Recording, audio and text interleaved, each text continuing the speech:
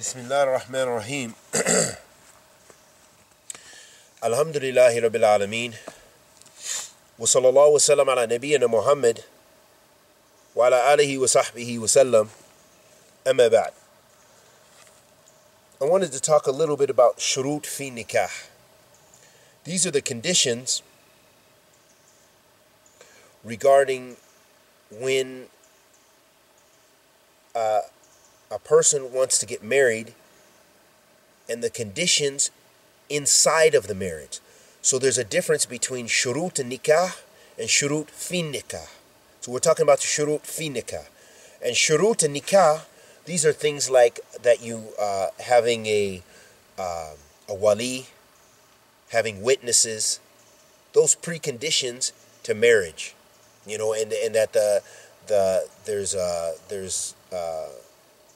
that the husband and wife they agree, you know, to get married and you know to cement that contract.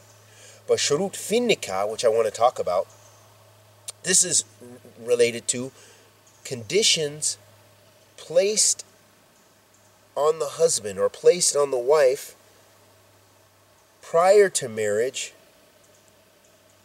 regarding what takes place in the marriage. Let me give you some examples. So in our studies, the Sheikh mentioned some of the shurut sahih, some of the correct sound conditions. One thing, of course, is sakana. This is her right, that she has the right to be housed. That's her haqq. So that's what when I said previously. For example, if a man's going to take a second wife in a situation like that woman, the second wife, she has the right to be provided a house if she so desires. You know, if she desires it right then before you can have relations and stuff, then you've got to provide that house if she stipulates that. So these are stipulations prior to the marriage that have to be in place in the marriage. So the fact that she has a place to live. So if she stipulates, a man wants to take a second wife, and the new wife says, "Hey, I want my own house. I don't want to share a house, even if you have a big house and it's got 2 floors or whatever, and you know, or whatever the situation. I don't want to live like that. I don't want to live close to her, you know, whatever." Okay, then she has that right. That's her haqq, because she stipulated before nikah. Another thing is a khadama, a servant. If, for example, the woman is used to having a servant prior to marriage, she was a wealthy woman and she's used to having a servant, and she stipulates that before marriage that she wants a servant, then after you marry, you decide, no, I'm not going to give her a servant. That's just a waste of money. You can't. That was her haqq, because she stipulated that and you agreed to it, and it's a lawful, sound condition. Okay, so that's shurut fi nikah. These are conditions made prior to nikah for the institution, inside the institution of marriage. Another thing, wazifa. If you agree with the wife prior to marriage that, you know, she says, I want to work. You know, I'm a woman who likes to work. If she stipulates that and you've agreed to that, then when you marry and she wants to work, she wants to take a job, then you have to let her work, as long as it's in a halal environment. You know, she's not working with haram, and she's not working around a bunch of men and things like this. She's working in a halal and lawful environment. Another thing is darasa. If a woman, she wants to complete her college, for example, and you agreed to that prior to nikah, and she stipulated that, then you have to meet that. If you do not meet that, then she has the right after, when you're married, to ask for divorce. That's her haqq, because you guys stipulated that. That is the aqd. That was the part of the contract, and now you're not fulfilling the contract, so she has the right to get a khula or get divorce or what have you. So those are just some examples. So as Sheikh Ali Bassam mentions, rahimahullah ta'ala, he mentions that shurut fi nikah qisman, he mentions that it's 2 types. There's the correct sound type and there's a batil type. The sound type is one that it doesn't go against the marital contract, and it doesn't contradict it, and of course it doesn't contradict the Sharia. and it is something that is agreed upon by the husband and the wife, with a sound and righteous purpose, I guess you could say, or a sound purpose, a sahih purpose. And the other type of condition in nikah, shurut fi nikah, is batil, is the batil kind. This is the kind it goes against, it goes, it's not in accordance with the contract, the marital contract that you agreed to. And regarding this, Allah subhanahu wa ta'ala says, or the Prophet sallallahu alayhi wa sallam said in authentic hadith, قال المسلمون عند شروطهم إلا شرط حرم حلالا أو أحل حراما. So the Prophet sallallahu alayhi wa sallam said in a hadith, and it's not mentioned where we can, where this hadith is found, but he mentions that the Prophet ﷺ said the Muslims, they are on their conditions. They honor their conditions. As long as it's not a condition which is making that which is lawful, lawful, and that which is unlawful, or that which is, as long as it's not making unlawful the lawful, or making lawful the unlawful. And so that is the general rule. The Prophet ﷺ laid that down, that qa'idah, that as long as you're not making that which is unlawful to be lawful and that which is lawful to be unlawful, then you're in accordance with the Sharia, and it is a sound condition. عن عقبة بن عامر رضي الله تعالى عنه قال قال رسول الله صلى الله عليه وسلم إن حق الشروط أن توفوا به ما استحللتم به الفروج. رواه Bukhari and Muslim. In this hadith of the Prophet sallallahu alaihi wasallam, the hadith of Uqbah ibn Amir radiyallahu ta'ala anhu, said that the Messenger of Allah sallallahu alaihi wasallam said that the most worthy condition of honoring is that which makes it lawful the private parts, meaning, for in marriage, so meeting the conditions of marriage. And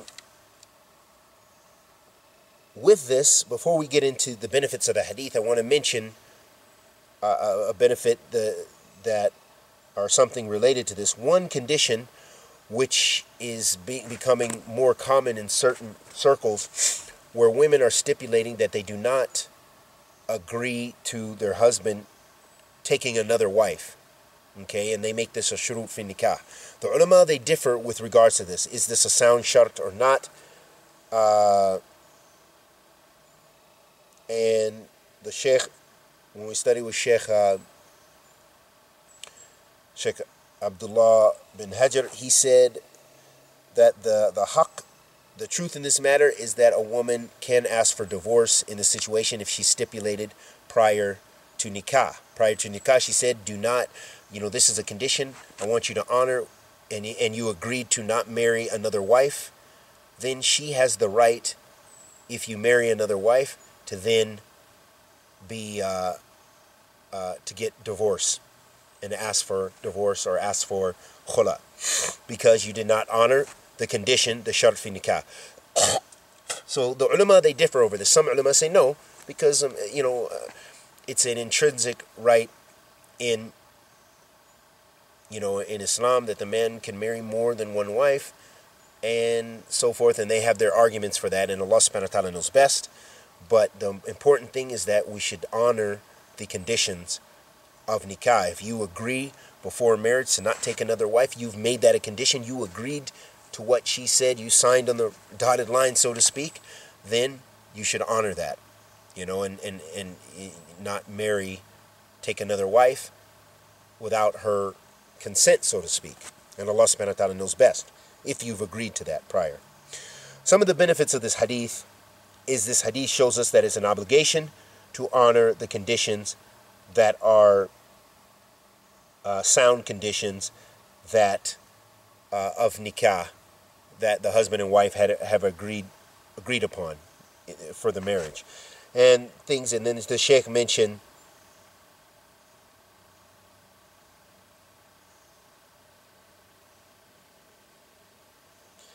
for the right.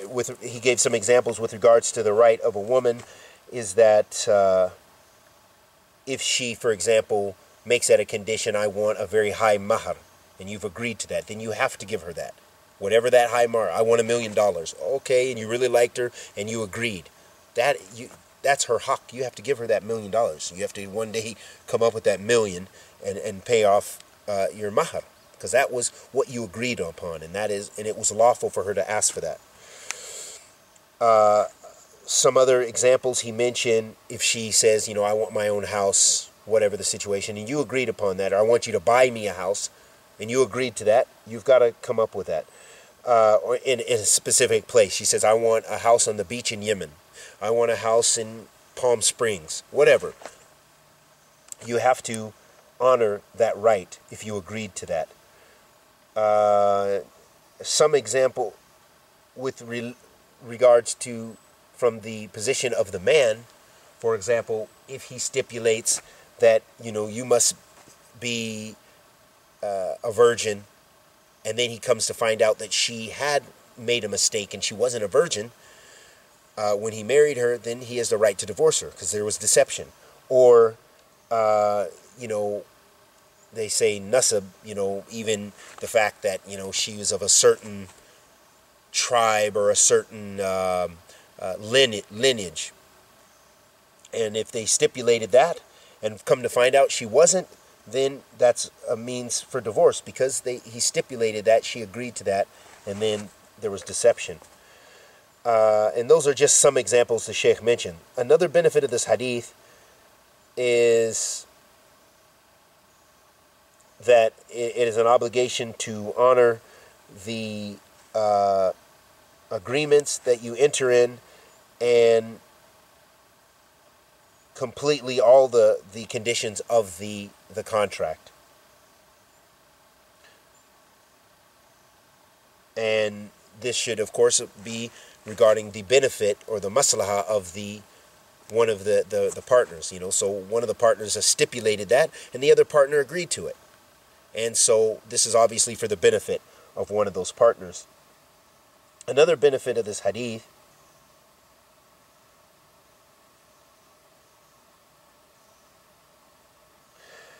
is the Sheikh said that this hadith is general, but this hadith is now, it becomes restricted from another hadith. Another hadith restricts that hadith, makes it taqyid, it restricts the meaning of that hadith. Whereas before it was a general hadith that, hey, whatever shurut of nikah that are halal that you agreed upon, you have to honor. As long as it's that it's lawful, and it made it the permissibility for the to have the private parts permissible, meaning nikah. The Sheikh said that's general. Another hadith of the Prophet ﷺ shows that it restricts this hadith to certain aspects that are not permissible. And here's one of the things he said. So the Sheikh said, بِمِثْلَ hadith, he said what restricts this hadith is, for example, like the hadith of the Prophet ﷺ where he said, لا يحل لامرأة تسأل طلاق أختها. That it is not permissible for a woman to ask for the divorce of her sister. Meaning that this hadith is restricted. So, for example, if a woman was going to marry a man and he already had a wife, and she says, one of my conditions is that you divorce your other wife when you marry me, when I marry you, or soon thereafter, or whatever. That is an impermissible condition. Why? Because now we have taqyid, we have it restricted, that general text is now restricted with another text, which shows that that is not permissible to ask for something like that. So it is not permissible due to the other hadith, which illustrates that that is not a permissible thing to ask for, the divorce of another wife, as the Prophet ﷺ mentioned in that hadith. Another benefit of this hadith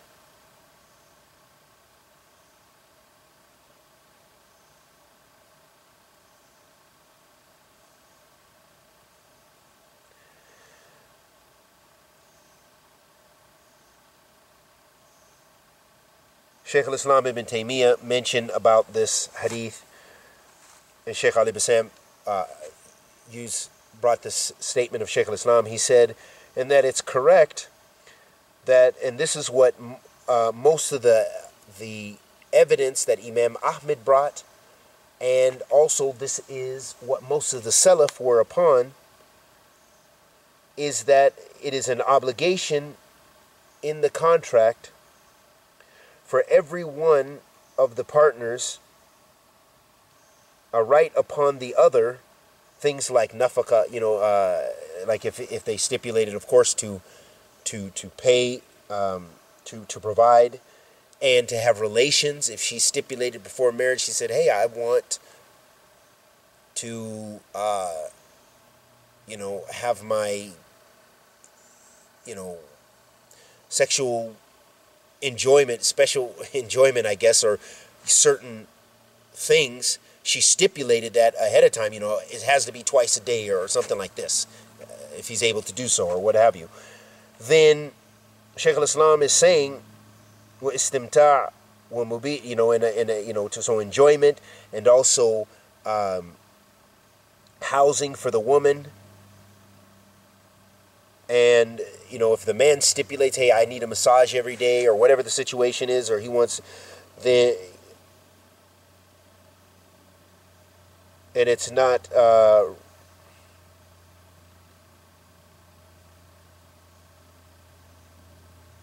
that he stipulates these things, but he doesn't stipulate the amount of time. So, going back to what I just said, I need to correct that. Shaykh al-Islam is saying that not restricted to a particular amount. So the woman, from what I'm understanding here, she cannot stipulate the amount of times, hey, I want to have relations twice a day or 3 times a day or something. But rather, that goes back to the general custom. The general custom of the people is what Shaykh al-Islam is saying. And this is what is illustrated by the Quran. He says, similar to the statement where Allah subhanahu wa ta'ala says, وَلَهُنَّ مِثْلَ الَّذِي عَلَيْهِنَّ بِمَعْرُوفٍ, where Allah subhanahu wa ta'ala says in the ayat, and they are upon, meaning these women, they will get similar to what the other women will get from ma'ruf, from what is, going back to the urf, going back to the custom, going back to the what is good and what is from the general tradition and custom.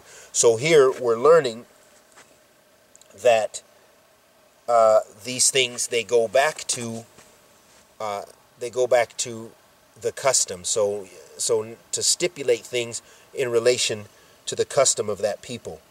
And then also in the hadith of the Prophet ﷺ, where he said to Hind, who was not receiving the amount of what was sufficient for her and her child from her husband. Her husband was being cheap, radiyallahu ta'ala anhum ajma'in. So the Prophet ﷺ said to her, خُذِي مَا يَكْفِيكَ وَوَلَدَكَ بِالْمَعْرُوفِ. So the Prophet ﷺ said, take what is sufficient for you and your child from ma'ruf. And ma'ruf here, it doesn't mean necessarily goodness, but ma'ruf meaning according to the urf, according what is the custom. So that shows us that these things, Shaykh al-Islam is trying to illustrate for us from the Quran and the Sunnah, that these issues, as far as amounts, they go back to what is the custom of the people. So a woman, if she's going to stipulate these some things in her marital contract, or the man stipulates things in the marital contract, it goes back to the urf. He can't say, I want 17 massages every day. or whatever. But he might say, I want a massage every day, and this is not something that's going to be very difficult upon her. So she can fulfill that. Or she says, I want to have relations every day. I'm a very excited woman and a very hot woman, so to speak. Akramakumullah. So she has the right, and according to the urf, but for her to stipulate, I want it 10 times a day and things like this, no. But instead it will go back to the general custom of the society or what have you. And Allah subhanahu wa ta'ala knows best. And everything I said that was correct was from Allah. Anything I said that was incorrect was from myself and the shaitan. Wa sallallahu wa sallam ala nabiyyina Muhammad wa ala alihi wa sahbihi wa sallam.